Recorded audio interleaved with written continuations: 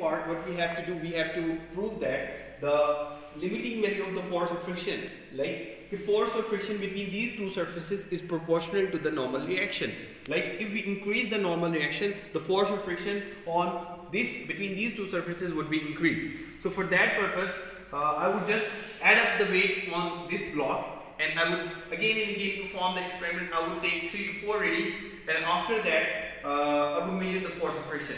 What would I notice that I have in the previous part I have basically find out the average coefficient of friction between these two surfaces. So I would note that value. I have the coefficient of friction between these two surfaces. So right now I would check that by increasing the normal reaction, the force of friction increases as well, but the coefficient of friction between these two surfaces remains constant, because that is independent of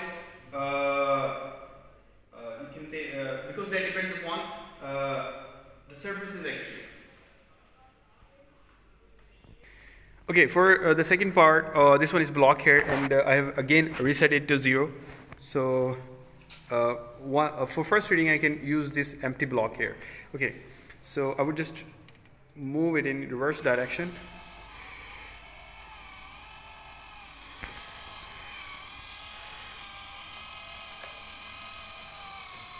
And the block has started to slide. So on that value I would need wrote this value. This one is 1 complete revolution, and after that it's approximately again at 55 division.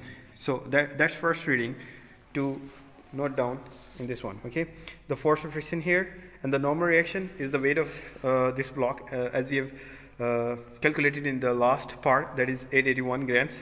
So that can be put here. So I would now increase the weight, apply the weight on this surface, and would again perform this experiment. For the second part, I would apply a weight of approximately 100 gram here. So 100 gram plus that weight. So that would increase basically the normal reaction. So I would again note the reading.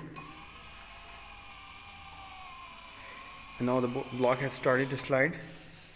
And this one is the value for this one. Okay, for the third reading, I have added 100 gram additional.